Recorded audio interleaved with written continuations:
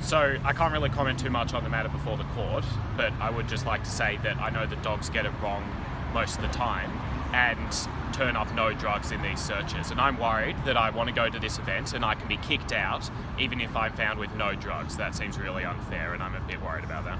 Yeah, some of those searches, they're just a pat-down search going through your bag. That's not as bad as it can get. Some of them are strip searches where you're completely naked. They'll ask you to hold up parts of your body so they can look inside. They'll shine a torch into your cavities.